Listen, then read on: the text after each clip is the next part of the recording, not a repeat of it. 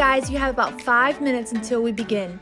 Use this time to go grab a piece of paper and something to write with, like we have the weeks before. Remember, when the countdown ends, we will start. Go now!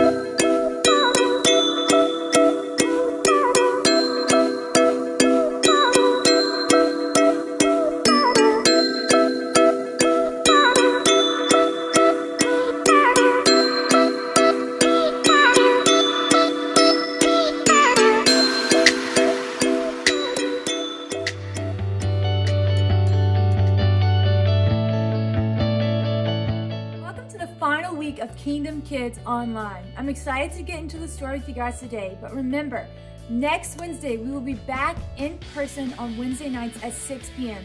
Can't wait to see you there. But for this week, let's get started. Our story for this week is about how Jesus raises a dead girl back to life. But also, before he does that, he ends up healing a woman who has been sick for 12 whole years.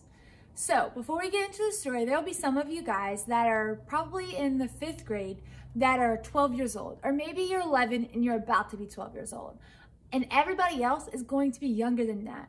So all of you guys picture being sick your entire life.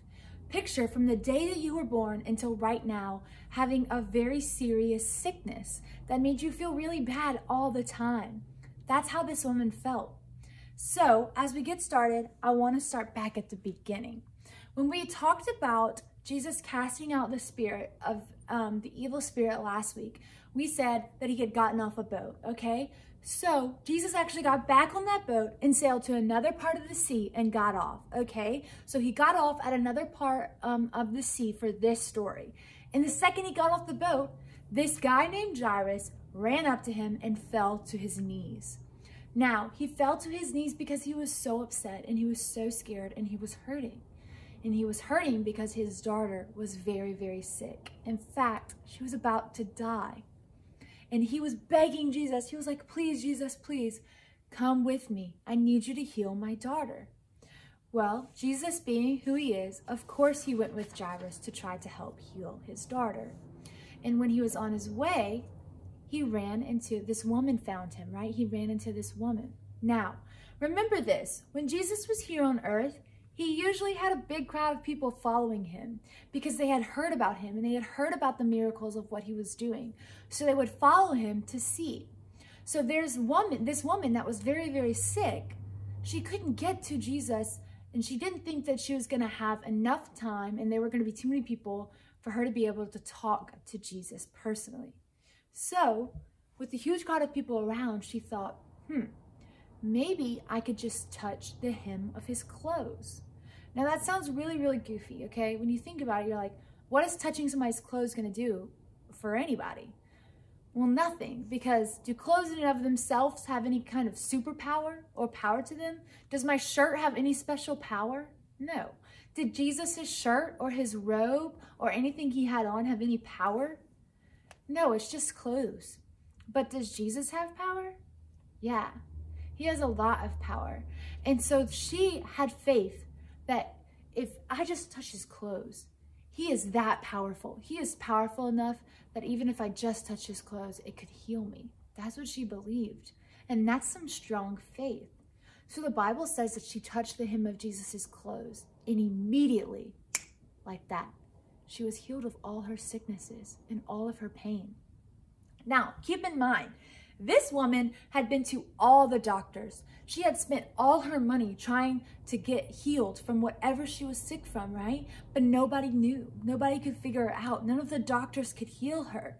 But the second she touched Jesus's robe, she was healed because she had faith, the Bible says. Jesus, it says in the Bible that the second she touched his clothes and she was healed, Jesus could feel that power leave him and going into her. Now, it doesn't mean Jesus was less powerful. It means he knew that he had healed somebody just then, right? And so it says he turned around and he kept asking the crowd, who just touched my clothes? And he was asking, who touched my clothes? But nobody would fess up. Nobody was admitting that they touched Jesus's clothes.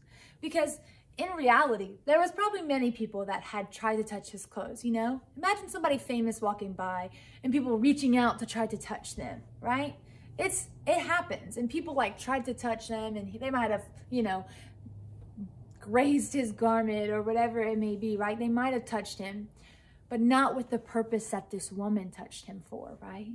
And so this woman knew Jesus was talking about her when he was asking, who touched my clothes? She knew. So she confessed. She stood up and she confessed that it was her who touched Jesus's clothes because she wanted to be healed of this sickness. And I want to read to you what the Bible actually says Jesus responded to her. So Jesus said to her, your faith has healed you. You are now free from your suffering.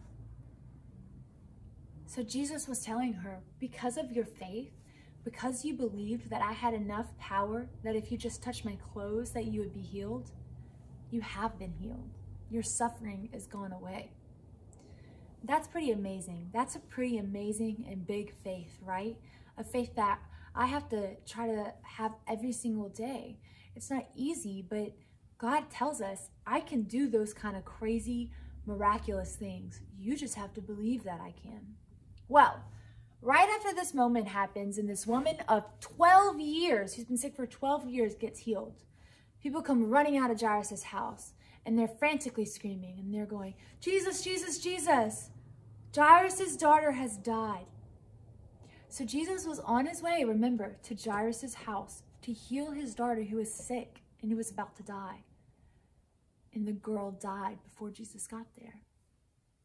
And Jesus, the first thing he does is he looks at Jairus and he says, do not be afraid. Have faith. That's what he says. He tells him, do not be afraid.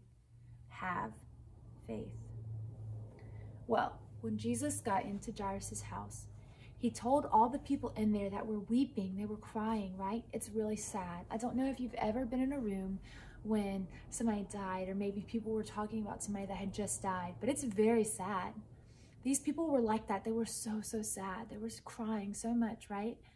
Well, when Jesus got in the room, he looked at all of them and he says, don't cry. She's just sleeping. Well, their response to that was laughter. They just started laughing. They were like, Jesus, she's not sleeping. Like, we just saw her die. You're crazy. You're nuts, right? That's what their response was. But Jesus didn't mind them, right? Instead, the Bible says he took the girl's hand. And when he took her hand, this is what he said to her. Little girl, I say to you, get up. And the Bible says immediately she came back to life again. And she started walking around like she had just been sleeping and nothing was wrong. And the people were amazed by what had happened. But because of Jairus' faith, right, his daughter was alive again. So remember, there are two accounts in this story of people that were healed. The woman that had been sick for 12 years, that's most of you guys' entire life, and then some. And then the girl that had died and come back to life. And Jesus healed both of those people. But the Bible tells us it was because somebody had had faith in him. They had strong faith. They believed that he could do it. And that's what Jesus wanted from them. Jesus just wanted them to have faith that he could do it. And he did. And so the lesson is that we need to have faith, right?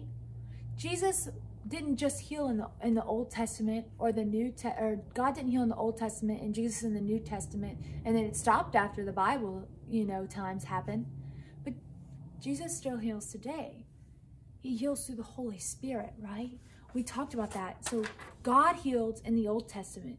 Jesus healed in New Testament times. And then after Jesus died, the Holy Spirit heals us now. The third part of God, right? The Holy Spirit that lives inside of us, that lives around us, right? That's who heals us today. We just have to have faith. We have to ask, right? So I want you to grab your piece of paper really fast that I asked you to get during the countdown. And I want you to take the paper and the pen and write down somebody's name that is sick. Most of us know somebody that's sick. It could be a big sickness or it could be a really small sickness. But don't be shy about the sickness or think it's too big or too much for God, right? I want you to take that and I want you to write their name down on this piece of paper. And I want you to pray. When this video is over, I want you to pray for that person and ask them to be healed. Ask God to heal them. Now, when we ask God to heal somebody, does that mean every single time that person is going to be healed at the exact moment that we want them to? No, we're not promised that, because then God would be healing on our time when we thought was best. But who really knows best? God. So we have to wait on him and his timing to heal us. For some people, when they pray for healing, it might happen immediately. it might be this miraculous thing that immediately they get healed. For other people, it might be way later on in life, right? They might deal with this sickness like this woman for 12 years or for longer. But then they get this miraculous healing from this illness, from this sickness, right? But for some people, healing might not come until they reach heaven. We are promised that our bodies will be made perfect, right? Our bodies will be made perfect when we get to heaven. That's what we're promised. So we know that when we reach heaven, all of sickness, all of our tears, our pain, our sadness, all of that will be wiped away. So if this person knows Jesus that you're praying for, then their time to be healed might come when they get to heaven, right? But all of those things are healing from God. And so we need to have faith that one of those is going to take place. But we need to ask too, right? Jairus ran to Jesus and he fell on his knees and he asked, please come help me. My daughter's about to die. She's very sick, right? He asked and he had faith, and that's why his daughter was healed. And so we need to pray, we need to ask, and we need to have faith. But we also need to be okay with whatever God responds, whether that's immediate healing for that person or for yourself, or if it's later down the line, or if it's when we get to heaven. It's all healing from God, and it's all amazing. So next, as we head into our next thing, we're gonna say our memory verse, which talks about healing from God and sadness and sorrow being wiped away. So let's review our memory verse real fast. All right, let's read our verse together. So you guys read with me. He will wipe away every tear from their eyes. There will be no more death, and there will be no more sadness. There will be no more crying or pain. Revelation 21, verse 4, part A. So this is only the first half of a verse, okay? So let's read it again together, and then you'll read yourself. Ready? Go. He will wipe away every tear from their eyes. There will be no more death, and there will be no more sadness. There will be no more crying or pain.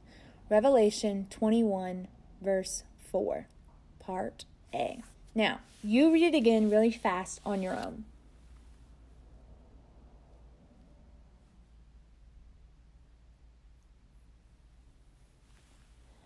All right, great job on the memory verse. Let's head into our object lesson. All right, for our object lesson today, I'm gonna show you a really cool trick with a ping pong ball, okay? So I actually have a power, a superhero power, supernatural power, okay? I can raise this ping pong ball by just speaking to it. All I have to do is speak a command to it. Kind of like Jesus spoke a command to the storm and calmed the storm, the story we talked about the other week. So I'm gonna speak to this ping pong ball and show you guys that I can make it rise up with just a command, okay? So on 3, I'm gonna show you guys. Prepare to be amazed, okay? Ready? 1, 2, 3. Get up. Well, that didn't work, okay? Let me try again a little bit louder this time. Okay, ready? 1, 2, 3. Get up. Obviously, that still didn't work. So what we're gonna do is I'm gonna get you guys to say it with me on 3. Maybe it just needs more people, more power, right? So on 3, we're all gonna say it at the same time. So if you're at home watching or wherever you're at in the car, just say it with me, okay? Ready? 1, 2, 3. Get up. Now, of course that didn't work, right? That's silly. That's stupid. Honestly, we cannot raise this ping pong ball up with one simple command. We're not God, right? We can't do these kind of things, but God can. So we have a hairdryer here now. We're gonna imagine this hairdryer is like God, okay? That's what this hairdryer represents for us.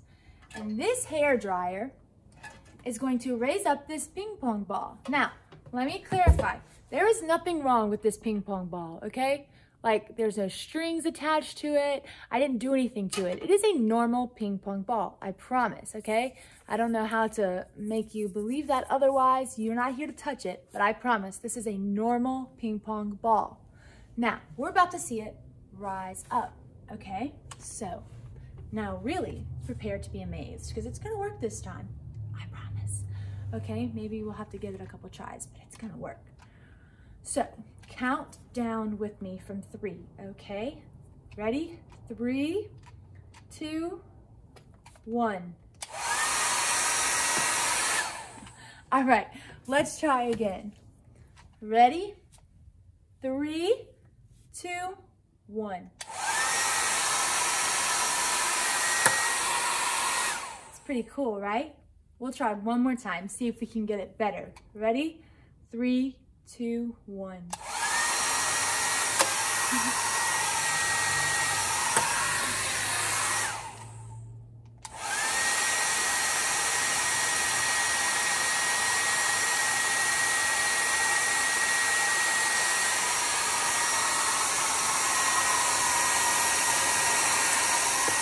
There we go. All right, that one was way better. So you see, this hair dryer is like God, right? He raised up the ping pong ball with just one command: get up. He raised up the girl with one simple command. He told her to get up, and she got up, right? This is a silly little ping pong ball, but when you think about the story, or if you maybe just remember later, oh, Miss Erica did that silly trick with the ping pong ball and the hair dryer, that you won't remember just a ping pong ball and a hair dryer and a cool trick, but that instead you'll remember that was just a silly ping pong ball, but God has the power to actually raise humans from the dead, to heal us from our sickness, right? He has that kind of power. He just asks that we believe. Now, I am so excited that you joined me today for our lesson and our object lesson, but I'm even more excited that I will see you again really soon in person. Well, that's a wrap for our final week of Kingdom Kids Online. I am so excited that you guys watched today, and if you've watched any of the other weeks, thank you. But I am even more excited that next week, a week from today, we will be back for Wednesday nights at church in person. All right, so don't forget, next Wednesday at 6 p.m. we will be back to be in person and play all of our games and learn and do our music and everything back in person. I'm so excited and I can't wait to see you there. And remember, we have church in person this Sunday at 9 a.m. All right, I can't wait to see you guys there. I'm so excited. Bye.